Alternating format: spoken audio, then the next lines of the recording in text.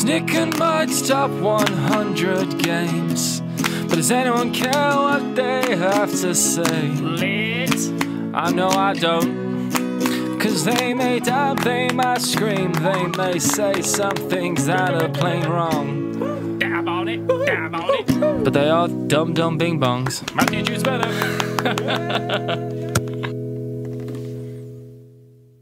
What's up, everybody? My name is Nick Murphy. I'm Mike Murphy. We are the Brothers Murph, and this is the continuation of our top 100 list. This is going to be 80 to 71. Boom, boom. Top 100 games of all time. Yeah. According to us. According to us. Not according to these two. I'm sure in the comments there have been many things like, you guys are idiots. And here's the thing. You're right. You're not wrong about that. You're not wrong. But I do like these games. But you know what the cool thing is like whether or not we're right or wrong about our games, the point is that the decisions are pure. Yeah, they're all 100% ours. They're 100% ours. They're not influenced in any way at all. Not at all. We're not bought in any one way, and I just want to reiterate that because it's very important. I feel like there's some people, it's like, they're getting paid to talk about these games. They're getting paid. No, we're sure not. We're sure not getting paid. We don't get paid to talk about anything. About anything at all. We're 100% independent, free. Yeah. So speaking of that, let's go ahead. Let's start the list. No long intro. Let's get into it. Let's go into our number 80. Bam. That's 80 in harmonica. Song number 80 is brought to you by 100% pure maple syrup right from Canada. It's from Canada. It comes in a can up there. What? How do you even get to it? I can't drink this. But you can hear how delicious it is. Listen how delicious it is. It's so thick and goopy. I want it though. I just want to drink this. But I know. I don't know how to Apparently get it. it's good though. This is an odd choice, Canada. Odd choice. Speaking of more odd choices, my number 80. Is it odd? No, I think it's quite good. Okay. That's why it's on my top I was like, 100. interesting. Good segue. It's not. You know what, Nick? What? You know what it is? What? It's a Dice Tower Central, baby. What is it? By Arcane Wonders. That's right. All right. Yeah. All right, cool. We're leaving that in. Just in case, I try not to say game companies because sometimes they change. No, you're right. I was like, it's Arcane Wonders. I was thinking, like, oh god, I hope I'm not making a terrible mistake. It's Viral, folks. Oh, I love Viral, yeah. Viral is my number 80. It's an awesome, fun spin on an area control game. Yep. But the areas are areas of the body. That's true. You know what I mean? Like, you can infect the brain. You can infect the heart, the lungs, all the stuff that's in the middle, it's a bit squishy for me. But, it's like, it's... But it's so cool because you have all these viruses and you can move them around. You can kill other viruses. You can multiply. But the more you do, the kind of more attention you draw to yourself. Yeah. So then, like, doctors start researching who you are and why you're in the body, man. And then if you make too big of a ruckus, they wipe you out. Yeah. They find an antidote, basically, and you get wiped out and you have to come fighting back in. Yeah. It's just such a fun, interesting twist on an area control game. It's by far, I think, the most appealing area control game to me in terms of theme. Yes. Because, like, I'm not gonna just... Area control isn't one of those where it's like, what kind of game is area control? Oh, I'm going to want to play it. Yeah. And like, you gotta sell me a little more. I'm not against them, but you gotta... Viral, I was just like, that's the theme right there. I'm like, I want to play that for sure. Yeah, it's got super cutesy art, and it's just great. And the game is pretty mean, like a lot of area control games, because you're like killing other viruses. Yeah. But I think because of the theme and because of the art, and because of ultimately how kind of like silly the game is, despite the fact that it's like a medium weight normal game, it never feels mean. Yeah, and I love that about it. Yeah, and like the whole thing is like you're gonna get wiped out of the body at some point, eventually, and it's not at all like you're out of the game. No, it's just something that's gonna happen, and the whole game is built, I feel like, to make sure that it's going to be a tight game. Yeah. There's all sorts of catch-up mechanisms and things in places so that you are in it till the very end. It's going to be a tight race for sure every time. And it's just like, I just love it. I love it. Every time we played it, it's been fantastic. Yeah, it's grand. Yeah, great choice. That's my number 80, Viral. My number 80 is a game that has been mentioned before. We got a little crossover here. And this is a game that is very large for how small it claims to be. And that is Tiny Epic Quest. Okay. Tiny Epic Quest... we've played it, and the first time we played it, I was kind of like, all right, just kind of like, all right. And then we played it again a couple times, and I actually like it a lot more than I thought I did originally. It's by far my favorite of the Tiny Epic games. We haven't played very many of them, but I like it more than the other ones. And I don't know, it's cool, but it's a game where you have all these big kind of tarot-sized cards, and it makes, like, honestly, like, a pretty darn big board. It's a very large game for being in such a small box. It packs down small. And you have your little meeples, and you're essentially going around the kingdom trying to, like, get spells and trying to push your luck, as you mentioned, which I think is a really cool part of the game. You're, like, pushing your luck and stuff, and you're getting different items, and you're trying to, like, do little quests and stuff, and it's a fun little game. I really like it a lot. Again, it packs down to the normal tiny epic size, which are a little box like that. I wish it was I wish the cards were like normal player size cards so it could be smaller. Like the realm that you Yes, built? yes. Sure. I wish because they don't necessarily really need to be that big. They could be smaller. I think it would cramp up the board a little bit, but then it would like actually be kind of true to its name. Because the game is like great, but like you need it's not like a game where you're like, oh, we have this little space of table, we can play on it. Right. It's like, no, you need like a big area for it. So it's just very travel sized. Ultimately, it's a little minor complaint, you know. But I really like the game a lot. It looks great. It's done very efficiently. I like little item meeples. They get like little swords and stuff. It's great little gimmick. Tiny Epic Quest. I like it a lot. It's a good number 80. Let's go on number 79. Let's do it. 79.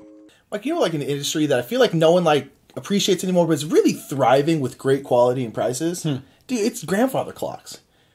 No one talks about grandfather clocks anymore, you know? And it's like, the Clock Depot is really like a great place to get your grandfather clocks when you inevitably want to pass them down.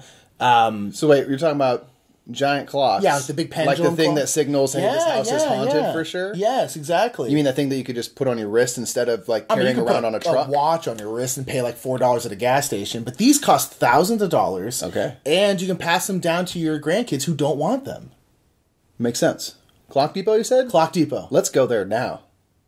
My number 79 is going to be a game that I think it'd be a lot higher if it played better at 2, and that is the Manhattan Project Energy Empire. Right. I like this game a lot. I really like the theme. I love the worker placement aspect of it. And we've played it at 2 a couple times, and it just feels a little too easy. But nonetheless, I really like the game. I just like it at higher player counts, you know? And it's one of those things where it's like, and I think it'd be higher if it scaled a little bit better. But nonetheless, Manhattan Project is a game, well, Manhattan Project Energy Empire specifically. We actually haven't played. Yeah, we actually haven't played the Manhattan Project, the normal one. But it is a worker placement game where you are essentially making some kind of energy empire. And you're getting all these different kinds of buildings, and you're doing all this stuff, and you have to pay with like oil and steel and all this kind of stuff, and all these like cool, really beautiful components. And one thing I really love about the game is like the very beginning, you get a nation. Yeah. You get you can be like India, or you can be like Iraq or Iran or France. America. And each nation comes with a different starting resources and kind of like a starting ability. Like Gives you direction, maybe. Yeah, if you have like Iran or Iraq, you start with a lot of oil because they have a lot of oil there. But if you're in America or India, you start with different stuff. And I think that's cool because it kind of drives you to go in a certain way at the beginning of the game. And I think it's really, really cool. And then there's like pollution, and you're making pollution as you go. If you can get coal, like you can have coal dice, and you're rolling out dice to get your energy, Very dirty, it causes a lot of pollution. You can pollute the water and pollute the air and all this stuff. And then you have to deal with it because pollution isn't good. So then you have to try and like de-pollute your pollutants off the board. And I think that's a really, really cool way to go about it. Being like, hey, this is all industry, but you don't want to pollute if you can. And I think it's really, really cool. And at 2 players, it's fine. It just feels a little too open, and it doesn't feel to the like point where like I was worried we were playing it wrong. Yeah. I was like, are we missing something? because it didn't feel very tight. And I like worker placement games that are like kind of like, oh, I need him to not take that spot. And by the end of it, we had like no pollution or anything. It was a little too Maybe we got easy. lucky. I don't know, It's but possible, it felt too easy. But anyways, I really like the game. It's beautiful. I love the components. And it's just wonderful. I really like Manhattan Project Energy Empire, and that is my 79. So my number 79 is epic. It is so epic. I've never completed it. I've never played through a full game. I've never completed this game. There'd be some of the comments is like erroneous, and just like nope, can't put on your list. even count. I know what it is. Go on. And this is one that, man, I want to play it so bad right now. It's gonna happen very It is soon. going to be War of the Ring. It's true. Second edition. Yeah, no one plays first edition. Yeah. But it is amazing. It is Lord of the Rings in a box. It is. And it's just a 2-player clash. You're either the good, ultimate evil, just slamming together for the fate of Middle Earth. Yeah, man. yeah. And it's incredible. And I'm listening to Lord of the Rings right now, this great audio rendition, and I'm just all in the world. I'm like, I gotta play this. Yeah, Like, yeah. We're gonna do it. We're gonna do it very soon. but the thing is that it's like we've had this game for a long time, a very long time. When we probably bought it too early in our board game. Bought it because it was Lord of the Rings, and that was the only reason. And like, zero regrets. Yeah, fully painted, zero regrets. Yeah. But like it was at the time like probably heavier than we were really ready for. So like every time we try to play, we'd have to kind of relearn it. Yeah. And then we didn't ever set enough time aside to play it because it is a bigger, heavier, longer game. And I really want to play it now because now I feel like we're going to be able to grasp what's going on quicker and easier and really get into it. Yeah. But like even those few experiences we've had and given the theme and everything, like it's on the list. And I feel like if we do start playing it regularly, it's gonna rise up higher. It's 79 simply because like it's just doesn't get played very often, And hasn't been honestly, played won't ever get played that often. No, It's just too big of a game. Like you go through Lord of the Rings every year, so we'll play War of the Ring every year. Yeah, you know for sure. What I mean? At least we'll once, coincide with us listening. We'll go through and all that. It's just so cool. Just like Sauron and all the forces of evil just have basically unlimited resources. Yeah. They can just produce Well, it's more. super asymmetric. That's the thing. Yeah. It's like, And then if you're on the good side, it's like you have all your troops and stuff, but they're limited. Like once Yeah. they're gone, they gone. Gow. And there's like, meanwhile, you can make more orcs, no problem. Yeah. You can pop them out of the ground real quick. And so it's just like and the thing I like about that is that it feels very true to Lord of the Rings, where it just, if you're on the side of the Fellowship and everything, you just feel like there's no chance. You have no chance to make hopeless. It's pretty hopeless. Yeah, and you can kind of like get in these different areas and you like do a siege and try to turtle and just stay alive as long as you can, like in Helm's Deep. Like, I got this, like gotta wait for sunrise on the fourth day. Like, Exactly. But Pretty much. and it's just like it's awesome. Yeah. I mean, it's Shows you how good it is. You've never played a full game of it, and it's still in your top 100. 100%. Yeah. Because those times we played, I'm good. like, it immerses me in the feeling of this amazing tale that's been such a crucial part of our life. Yeah. So I'm like, oh yeah. I mean, obviously we're not the only ones who think highly of War of the Ring. Yeah. But yeah, it's my 79, and I haven't even played a full game of it. Boom. Nice. Let's go on to 78. Pow. 78.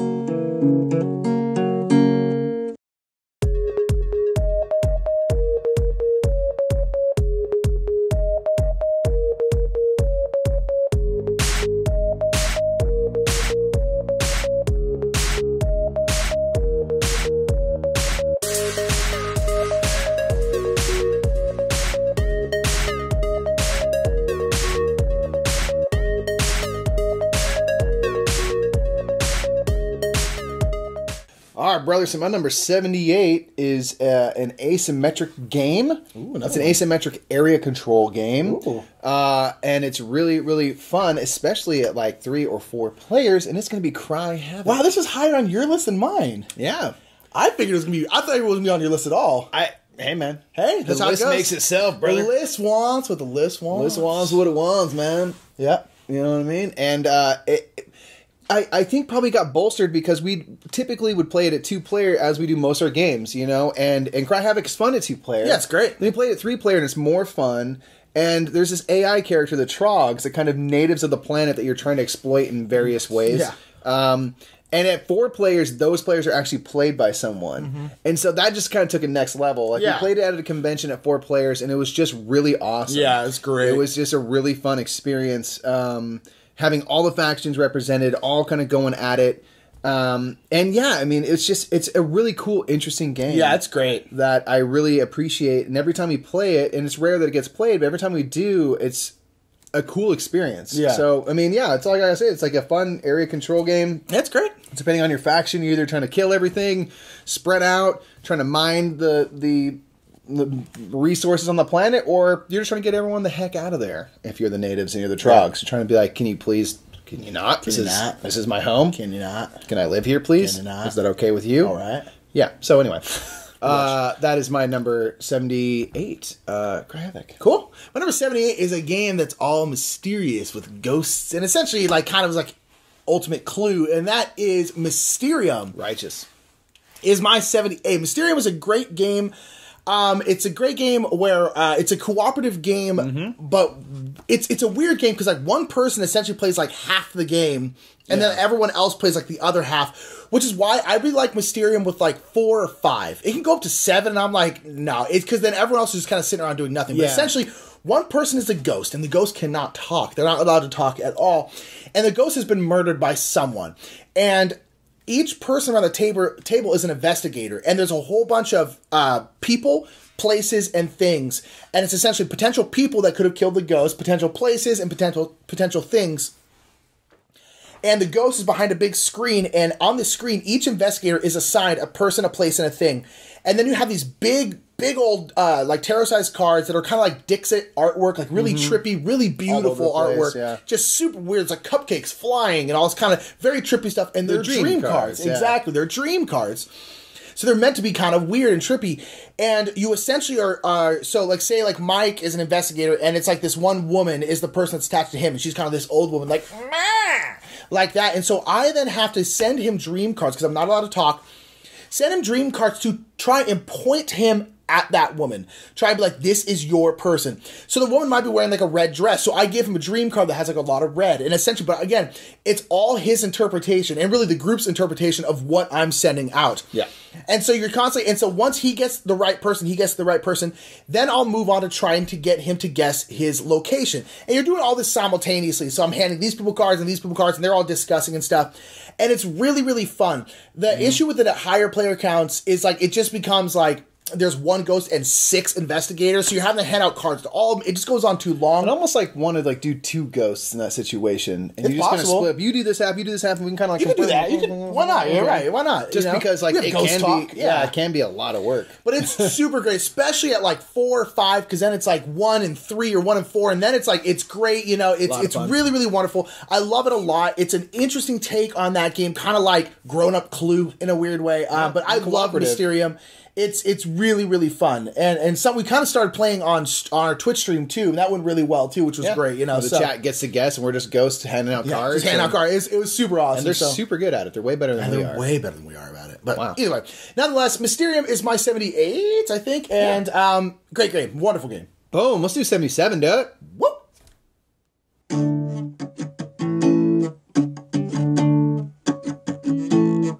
77. Alrighty, my number 77 is a game that I think is going to keep climbing because I like it a lot. It is a 2-player only game, and it's a game that rhymes with West Central Produce. Oh, yeah? And that is Pagoda. Pagoda. West Central Produce. Get it? Doesn't matter. Point is, you can get fresh avocado in California any time of year with West Central Produce. Got it. So Pagoda, what's that about, Nick? Pagoda is a 2-player game where you are building pagodas. Pagodas are those really tall buildings that show up in like Japan and like Vietnam, a lot of like Southeast Asia, but they're very, very beautiful. They're very tall buildings, like they kind of like the thatched roofs and stuff. Multi-tiered. Wonderful, wonderful, cool buildings. And they made a game about a 2-player only game called Pagoda. And what it is you're building pagodas, but it's this really cool like 3D board. Yeah. Because what it is you have these little like hexagonal like cylinders that are in different colors. And you're building them, and they're the columns that go between the floors of pagodas. And so you're building out the columns, and then you put a pagoda on top, and you build the columns, put a pagoda on top. So you end up having these like kind of tall, about like this big little pagodas. And you're essentially trying to score points. And how you score points in the game is by building columns on different levels. If you build on the ground level, each column you build is 1 point. Right. If you build on the second level, each column you build is 2 points. And they can go up to 4 levels. So if you build 3 columns on the 4th level, that's 12 points. It's a lot of points. But then once you build the roof, which is the 5th level, that's the end of that pagoda. And once you build 3 pagodas, the game ends. But it's really cool of like, it's a lot of strategery and stuff because you don't want to set up your other person. Like what I don't want to do is like for my last move, build a roof, because then Mike on his turn can go boom, boom, boom, build 3 columns. And especially if it's like the 4th level, I just gave him 12 points. Yeah. It's dependent on cards and these different colored cards. Yeah. So I would need to have the right colors to do that. And there's a little bit of public information. So we'll each know 2 of the cards that we have. But then there's cards in the hand. So that's the whole key is like set yourself up without just setting this person up for a bunch of points on their turn. And it's cool. And like whenever you build they're all different colors. So whenever you build a roof of a certain color, like a red roof or a gold roof or a purple roof, you get some kind of special ability. And they're pretty simple, but like using those special abilities or building different colors of roofs because you're like, well, I already have the purple special ability, so there's no point in me building a purple roof because I can't get the special ability again. So like, oh no, I'm gonna build a gold roof because I don't have that one yet, or I just used it. So, and it's really, really fun, and like, it's become one of my go-to 2-player games. I just taught it to our friend Crook the other day, and he really liked it. And then they played it at Game Group the other night, and like I was looking at it, I'm like, God, I love that game. And just like, Pagoda is a great game. If you like 2-player games, pick it up. It's wonderful, absolutely wonderful. Pagoda is my 77. Boom. My number 77 is a game that lights up the night sky, but just don't talk about it. Keep quiet. Oh. Really? It is Hanabi. Yeah, it's not on my list. Dude, why do you hate this game, bro? What is wrong with you? I don't know why I don't like it. It's fantastic. I don't. Fantastic. So it is a card game or a domino game if you want to pay way too much money for dominoes. That's true. Where you know everything that's in the game except for what you have in your hand. Yes. And so it's this cool thing where you're holding cards and you're holding them facing the center so you can't see it, everyone else can. And you're trying to communicate with each other to let everyone know what cards you have so that you can then play cards in order. There's 5 different colors and you have to play them hopefully in order numbers 1, 2, 3, 4, and then 5 without skipping stuff, because if you basically skip, you burn, fuses and everything, and you're trying to put on like a really grand firework display. And it's just basically however many points you get by the end is how good you did. So you hopefully want to get 5s across the board, have 25 and a perfect score and blah, blah, blah. But it's just a really fun game because the way you communicate, and you can only communicate so many times, is really specific. You can say to one of your fellow players, you can say, hey, this card, this card, this card are white, or this card and that card are 3s. You can only give values of either a number or a color, and you cannot say, hey, these 2 are white. If there's a white one over here, you have to put all of the information out there. So it gets interesting because you don't want to lead someone down the wrong path where they're like, that means this is the white 2. Boom. Like, no, it's white, but it's a 1. We already played that. You could have discarded that, which would have given us more time. Yeah. It's just this really interesting game. And I think part of the reason I love it so much is because I played it with a buddy of mine a lot. And we got this whole, like, second language where, like, it was never about what we were saying. It was about what we weren't. So if I said, if I was like, you have 3 white cards, he's just like, I know this is a green 4. Thanks, buddy. We were on another seriously level, and it was awesome for us two to play. And I just think it's a great game. I think it's a great, it's super cooperative, clever game. Yeah. It's I don't hate the game. I just don't like it. I've never been that huge a fan of it. And I've played, I think, twice with you and Zach, who they have the second language, and I'll just be like, I was playing wrong, and they were very upset, and I was just like, "This is not right." I just didn't know the language, It's ultimately fine. It's just never been my favorite game, and you've always liked it a lot more than I have. Always, though. I mean, that's never been not the case. So you can't come to West Central Produce now. That's true. That makes sense. It's too bad I can't get fresh avocados. Boom. Or asparagus. Where I live in North Carolina. I just know you can't get avocados there all year. Yeah, you can here. It's great. Boom, Cali for life. 77. Move 76. Do it. Bang, bang. 76. God, I'm hungry, man. Could really go for a New York slice. Oh, okay. Hey, all I right. split, you choose, we eat. Good, got it. We boom. eat, all right. Bang, boom, bap, bow. What do you want? It's pizza. Sorry, people from New York. This is there's a spot on Brooklyn accent. You're not wrong. New York Slice is my 76. It is an awesome, simple, light, I split, you choose game. That was this game that we saw at conventions forever. Yeah. It's just like people were playing this thing. I'm like, what the heck is that? It's just like these people got pizza. There's just pizzas everywhere. Most make games more hungry than any other game. Yeah. Well, yeah. It's like weird photorealistic pizza. Kinda, yeah. And it's bizarre, but it's a really fun game where you're going to play just a few quick rounds where you make a pizza. And then you have to split it up into portions that equal the amount of players, basically.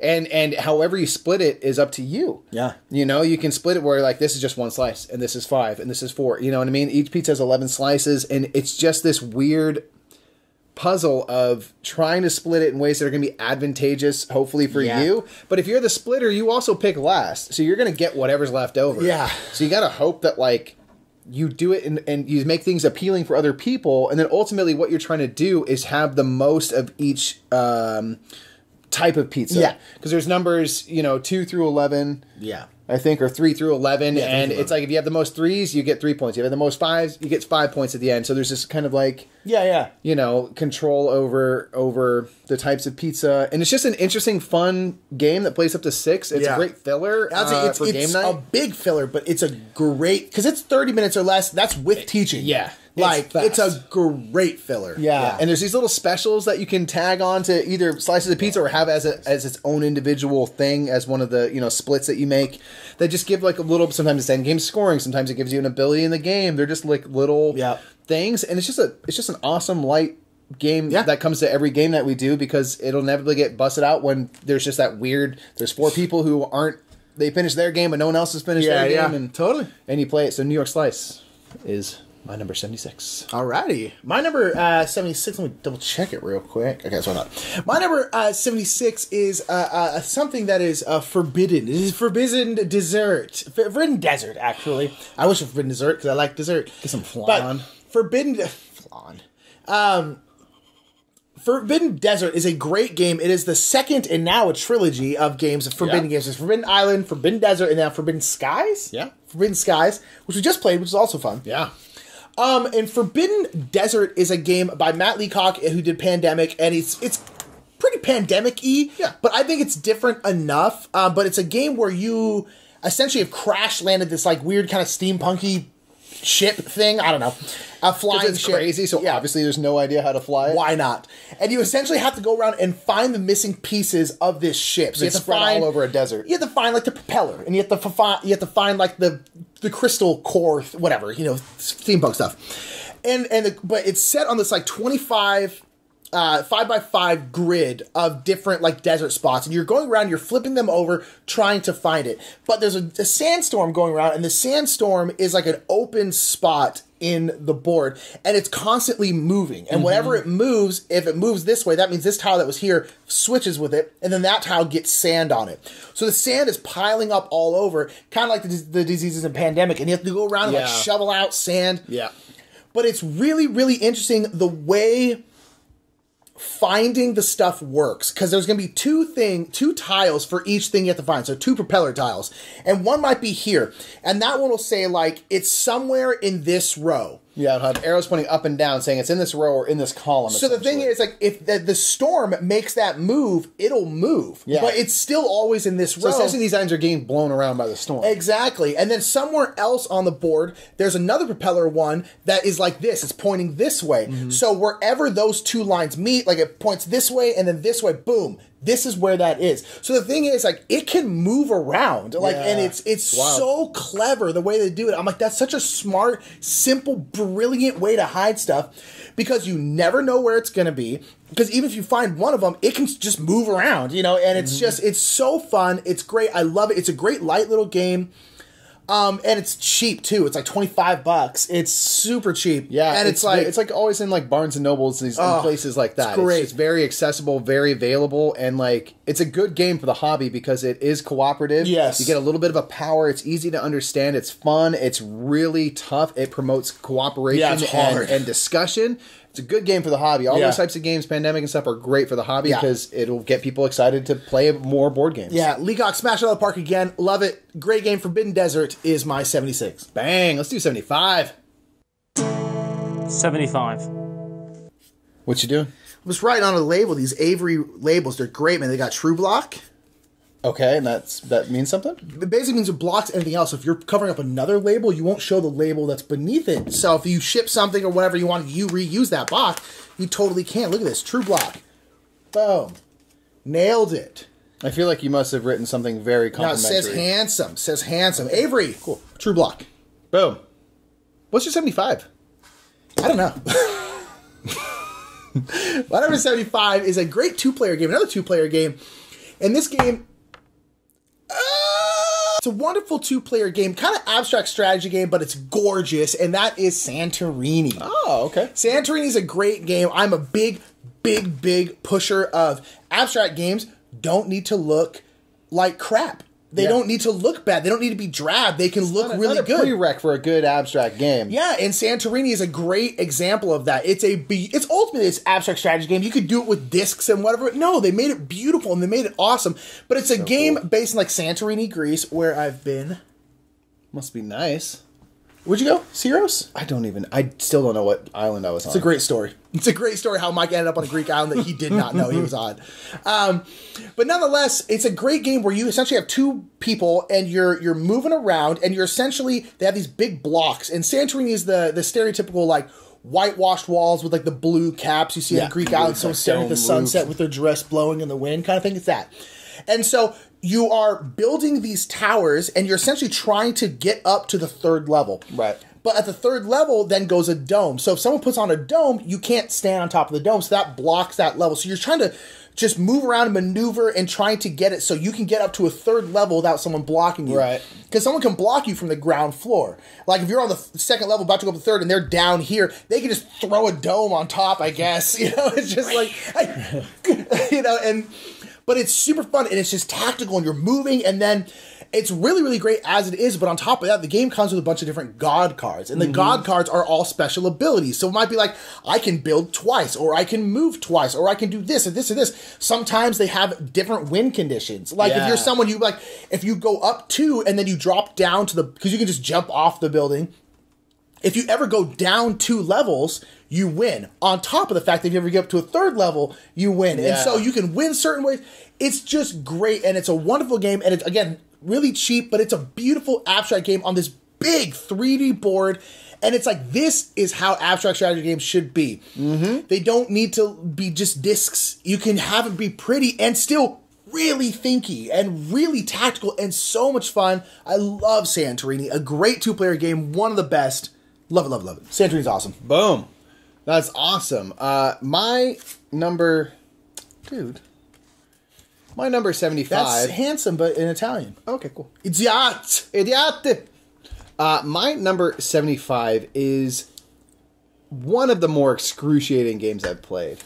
Like, it hurts. You're just like, you gotta be doing stuff, and it's hard. It's very difficult. It is Heaven and Ale. Oh, wow, really? Yeah, I really like it, man. You like it that much? I'm 99% sure it's not on my list at all. Yeah, it's a great game. It's tough because you're moving around this board, basically getting pieces to put out into your little lands or whatever, and it's just this interesting thing that, like, I don't even know if I fully understand yet. I've only played it a few times, but basically you can put stuff on the dark side of the board or the light side. The dark side's going to get you, like, money and things like that. They're going to help you. The light side's going to help you, like, raise resources and get points, and you're trying to surround stuff on the board, and it's just this game that just, like, you just like, I can't get anything done. I don't have any money. I don't have this. I'm just struggling.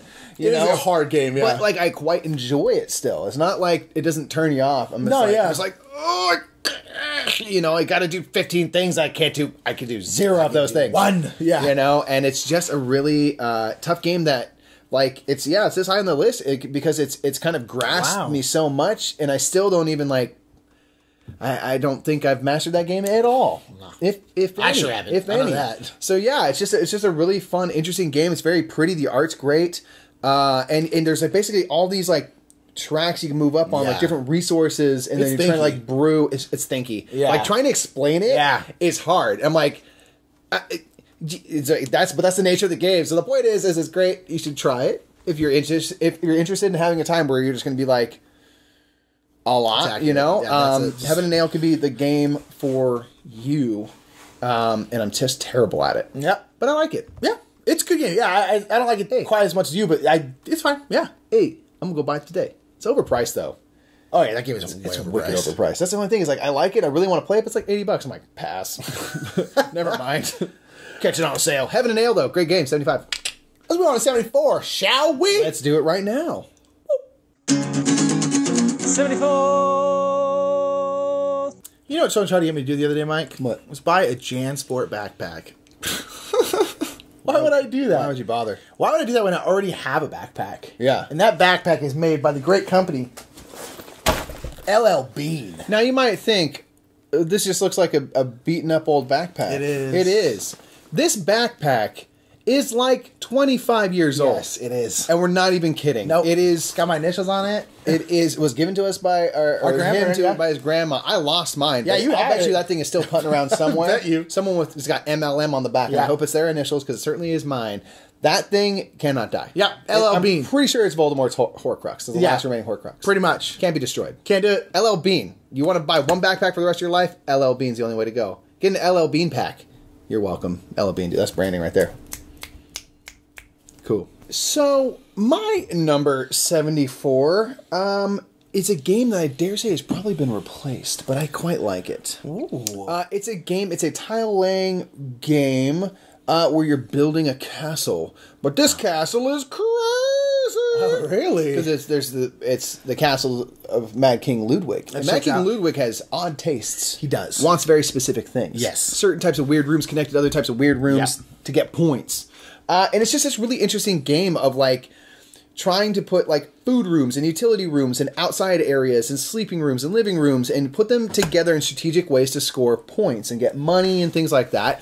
And it's just a really fun, cool game where you all end up with these very different looking buildings or different sizes, different shapes. Yeah. And there's these cool bonuses and everything. There's just a lot to think about. And the only problem is that there's this whole market system. It's made by Bezier Games. It is. I always think of it as kind of like a follow-up to Suburbia. Just because they're both... Is it both Ted Allsbach? Yes. Yeah, so both Ted Allsbach and everything. So I always think of it, although they play differently. But in Suburbia, there's a market system where the rightmost two tiles are going to be free, and you just have to pay the cost of those individual tiles, and then basically the newer tiles you can buy, but you're going to have additional costs on top of that. The Castles of Mad King Ludwig has a market system, but each player...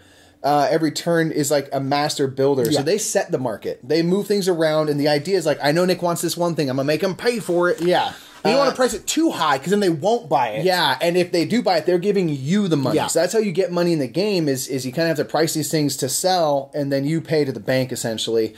And it's like a really cool idea. Yes. I really like it, but ultimately it's too much like work. I never can think of a good way to go about it. It takes time. It just doesn't resonate with me. Yeah. The market thing very much. I love the idea. I'm like, So do you think it's next year? Do you think it's probably going to pop off your list, or it'll go down at least? I think it's going to go down only because what we recently purchased is Between Two Castles of Mad King Ludwig, which is the mashup game of Between Two You kind of Cities. get that castle's feel. Yes, and so Yeah. now I'm like, ooh, I love it because I love 'Cause the I was- idea of the different types of rooms and stuff. Yeah, but I was it's looking at my list right there, which is why I have my phone for a second, because I was like, is this on my list? It's not on my list. Yeah. And for me, it's because I'll straight up say I hate the master builder mechanic. Like Suburbia is a very similar game in terms of the market and everything. The market just slides down. I think it was Z on the Dice Tower was talking about it just makes his head just clutch up. I can't think of what, and for me, it just drags the game out and makes so much thinking that doesn't, I think, add anything to the game. So I actually enjoy playing this game on the app.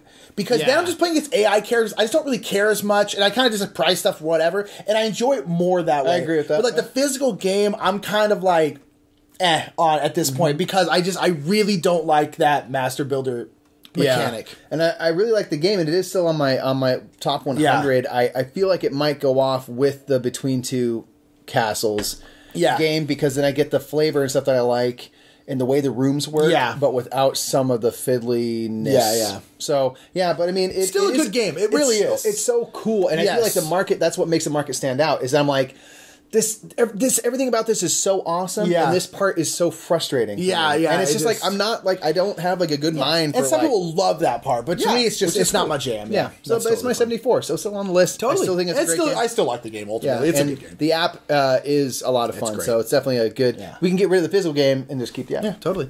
My number 74 is a game that used to be, I would say, this is a good gateway. Well, it's still a good gateway worker placement game. But was my top, that has since been replaced, but it's still a great game, and I love it to death, and that is Stone Age. Yes. Stone Age is a wonderful game, set in the Stone Age. Set in Victorian France for some reason. No, and so it's set in the Stone Age, and you are, you're Uga Uga, and you're going around, and you're essentially making a little civilization. And so you're going around and you're fishing and you're trying to get Feeding your wood. tribe. Yeah, you're feeding your tribe. You're getting wood, you're getting stone, you're getting brick and gold and all this kind of stuff. And you're building buildings and you're building huts and you're also building your tribe and stuff like that by adding more workers and all this stuff. And you're building an agriculture tract. But one thing I love about it, and a lot of people complain about the feeding your people and the fact that everything is done with dice. So if I put 2 workers, you can put up to 7, I believe, 2 workers in a spot for wood, I'm going to roll 2 die. Yeah. And when I roll those dice, you then will take the sum of those dice and divide it by a number. In the case for wood, it's 3. So I would take, if I rolled 2 6s, I got a 12. I would divide by 3, I would get 4 wood. Yeah. And that's how it goes. And so the thing is, if you add more workers, the chance of you getting more, especially something like gold where you're going to divide it by 6. Yeah. The chances of you getting it are higher, so you can kind of mitigate someone with terrible dice rolls. But some people complain because you can just roll and not get anything. But at the same time, I love it but also because it's thematic of that time. Yes. Sometimes you go out hunting and you didn't find anything. Sometimes you went panning for gold and you didn't get anything. And especially one thing I love about this game is the first 2 or 3 rounds, you are just desperately trying to feed your people. You can maybe do one thing. You can feed them wood, and it's they're going to eat wood. You're going to eat bricks. I don't know what you want. They're eating it's bricks. you can do one thing, and the rest of your workers are just trying to feed your people because your agriculture track is 0. But as you move that up, you'll start getting a certain amount of food every single turn just automatically. Yeah. And I like it because it shows civilization building. In the beginning, it's very hunter gatherer. You don't. All of your time is just trying to eat. Trying to stay alive. But as your civilization grows, you have more time to do other stuff because food isn't as much of an issue anymore, which is kind of how evolution and civilization has been. It's just it's we started building, they say a big turn was when agriculture and crops happened because now people didn't have to spend so much time making food that they could do stuff with arts or science or all this kind of stuff. They had more time. I think it's Maslow. I think Maslow's hierarchy of needs. It's something like that. And the idea is that you can't even think about anything else until you have shelter, and food, and water. Exactly. And so in this game, it's now that you have developed these things, let's move on to harder stuff. Let's start panning for gold. And whatnot. Exactly. It is one of let's the build most some buildings because we have time to. It's one of the most cleverly best themed games I've ever encountered. I love it, and it's subtle too. It's not it's just, but it makes sense. It doesn't. You don't think about it as a theme until you start playing it a bunch. Almost oh man, the food. It's great that the food doesn't. It's not even an issue anymore. Yeah, so exactly. Because eventually you get to the point where you literally don't have to think about food at all. Yeah, and it's I don't know. I love Stone Age. It's great. It's a great kind of intro worker placement game because it's there's not very many spots to go to. They're all simple. Here you're getting wood. You're gonna roll dice. What do you do that divided by this? That's what you get, and you're using that to build building. It's very simple. So cool. It's just wonderful. I love it. Stone Age is a great game. That's my number 74. Good call, dude. Oh. Yeah. Well done. Let's do 73. 73. Let's do it right now. God, I love Stone Age so much. 73. All right, number 73. Dude, why don't you do me a favor, shine a light on your 73 with Lamps Plus. Lamps Plus. Get your lamps today. And I will talk about my 73. My 73 is a great other 2-player game. We have a lot of 2-player games because it's mostly me and this Bing Bong playing. Just these 2. So, this is a 2-player trick-taking game called Fox in the Forest by Renegade Games. Dude, wonderful little game. Clap it up for Renegade Games real quick. Dude, clap it up. God, they do good. They do good work. Renegade Games and A Fox in the Forest is a 2-player trick-taking game. And again, we talked about trick-taking game, I think, last list with Indulgence. It's for me, I need something in trick-taking that adds more. It's not just get the most hearts. I just get really bored. Sure. Indulgence, the tricks are always changing. This one, it's there's different cards have different powers and stuff. And you want the most tricks but not all of them. Because then if you have too many, you get 0 points, and it's a really interesting balancing act. I'm terrible at it. I'm not good at trick-taking games, but I really, really like it. And you can, throughout the game, change the trump card to whatever you want, and you can do certain things. You get to draw cards. It's It's kind of hard to explain, but it's a wonderful little trick-taking game that's only for 2 players. So if you only have one other person and you want to either learn trick-taking games or play them more, get Fox and the Force. It's a great game, great little art too, pretty. But again, it's just little deck cards. I mean, there's not now. It's not even like 3 suits. Each has 11. Yeah, it's not cards. like 52 nothing. It's just it's great, and it's a wonderful little tactical trick-taking game that's tough and fun, and I'm terrible at it, and I love it. Yeah. It's a good one. It's a good one. My number 73 is a really fun, I guess, simultaneous selection game, all based around different roles and stuff. And you're pirates, and you're all working a ship, and you're trying to play different roles on this ship all at the same time, hoping to only be the only one playing this type of role. It's Libertalia. So Libertalia is really cool. Because there's like 30 cards, I think. Yeah, I think so. There's 30, 25 maybe. 25 or so, 30 roles that are all on the ship, all the way from parrot all the way up to the captain. Parrot. Oh. You know what I mean? And everything in between. And so you'll have like the bosun and the granny chef water, and, and the chef all this stuff, and the brawler and the monkey, you know, and all these different characters that all do different things. And a lot of times it's really advantageous to play your card in this very specific situation. So you're trying to make sure you play your card at the right time.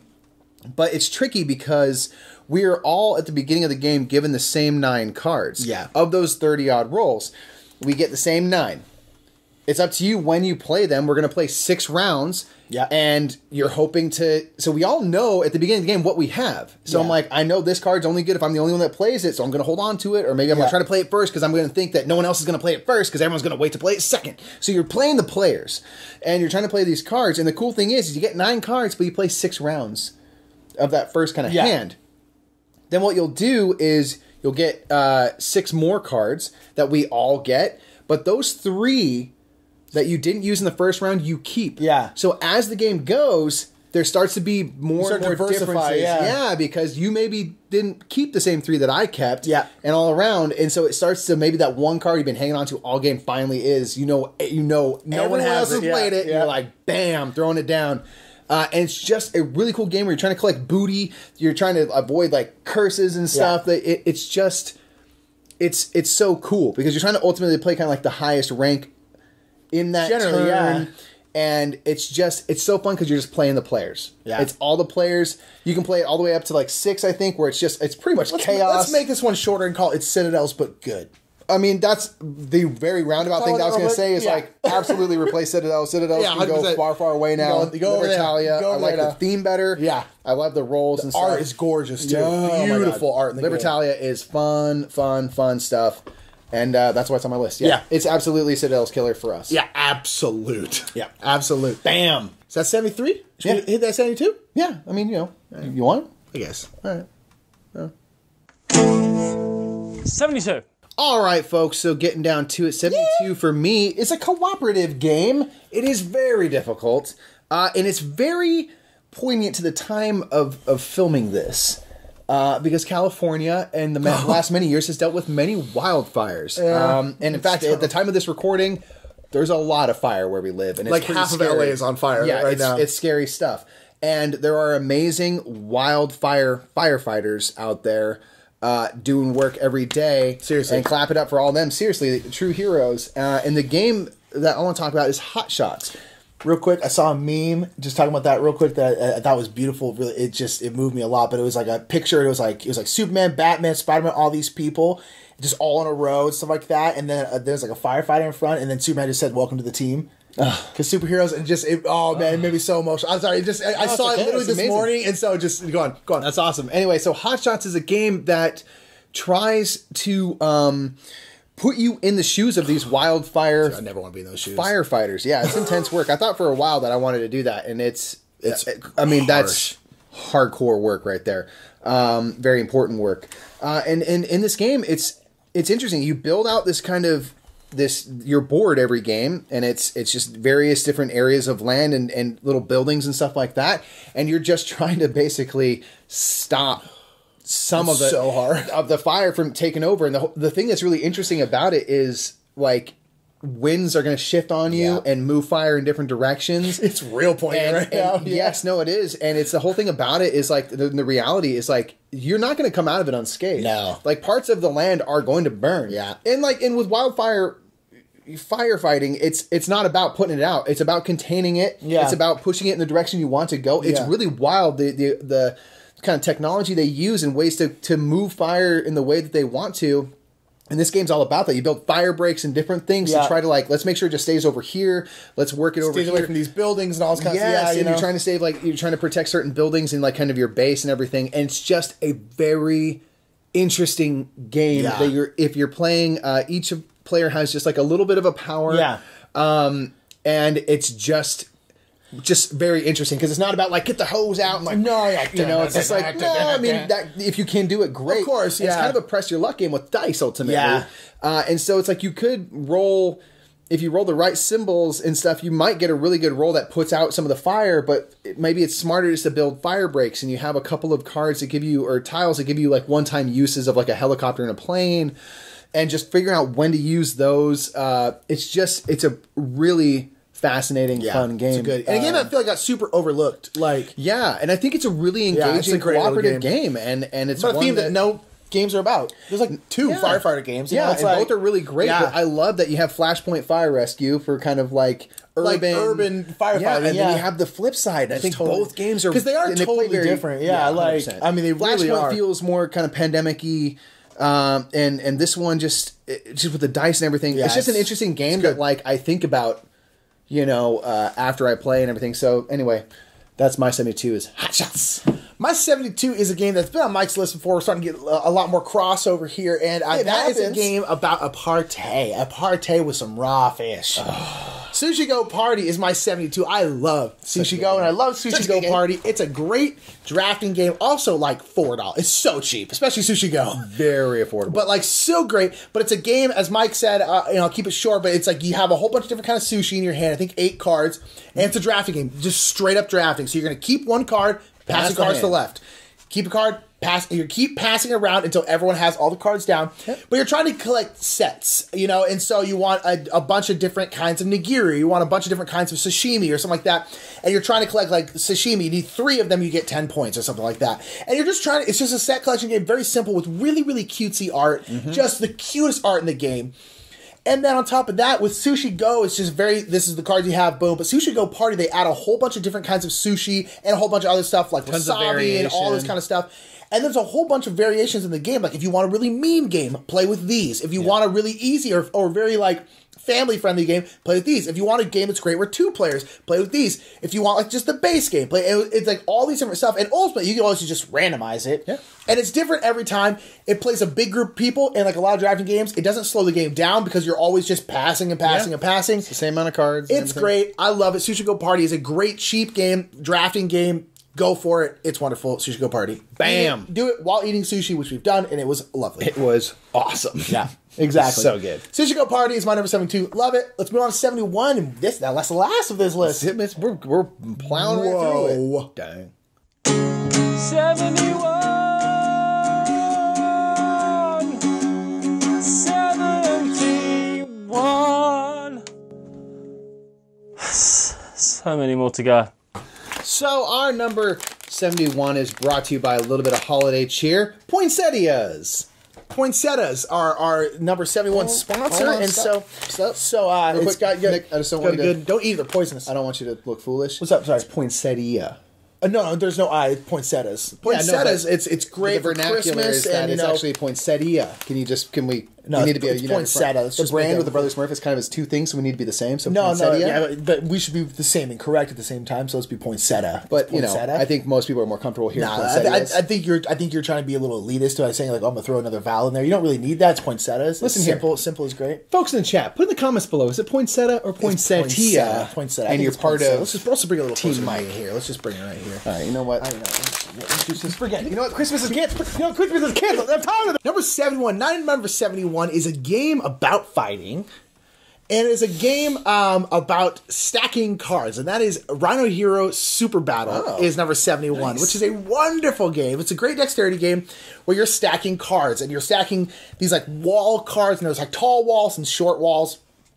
and you're putting out walls and then putting a floor on top of it, and then someone will put walls on top of that, and then floor and walls, and you're building up, and you have your little cards type thing. You have your little animal, superhero animals, so like a giraffe and like a penguin and all this kind of stuff, and you're moving up.